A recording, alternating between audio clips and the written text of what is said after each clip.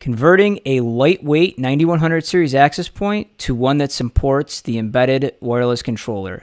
So the first thing that we're going to want to do before we even attempt this is do a factory reset on our access point. If you don't know how to do that, check out my video on resetting these things. While that's being reset, head on over to Cisco.com and we need to download some software. Find the access point model that you have and click on the embedded wireless controller software for that access point. Once you find it, go ahead and download the zip file. Once the zip file is downloaded, you're going to go ahead and you're going to extract the contents of that zip file. Inside that zip is going to be a bunch of different images. What makes this thing a little bit different than probably what we're used to is that it actually runs a 9800 series controller embedded into the access point. So we need to send this over as its own entity. But what we also have to send over is the actual AP image for that access point as well.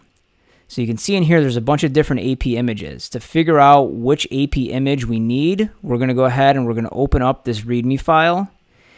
And I have a 9130, so the AP image that I need is the AP1G6A file. If I come back here, we can see the AP1G6A file. So what we now need to do is I need to send over the C9800 file, and I also need to send over the AP1G6A file. So let's go over to the CLI, and I'll show you guys how to TFTP these over. So go ahead and console into your access point, and then we're going to start with putting in the username. By default here, it's Cisco with a capital C. And then password is also Cisco with a capital C. We're going to go into enable mode. Again, same password. And once we're in enable mode here, we are going to want to set an IP address. Now, if this is on a portion of your network that has DHCP, it probably already has a IP address on it. As you can see here, I've already got an IP address, 128.55. If you need to set it, you're going to want to do cap wap AP IP, and then type in the IP address followed by the subnet mask, followed by your default gateway. I'm not going to do that since, again, I already have that listed in here. But now what we want to do is we want to change this over to a EWC access point. In order to do that, we're going to type in AP-type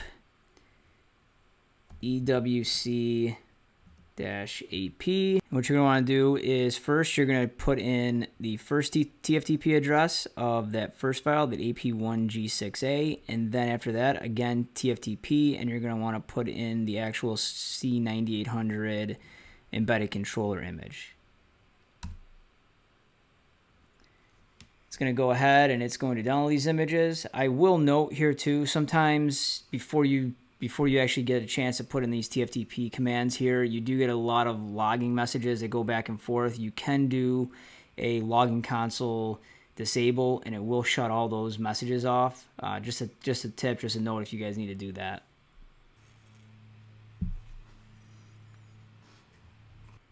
So give it about 5 or 10 minutes to do its thing, and eventually it'll be done loading, and you'll get back to a command prompt over here.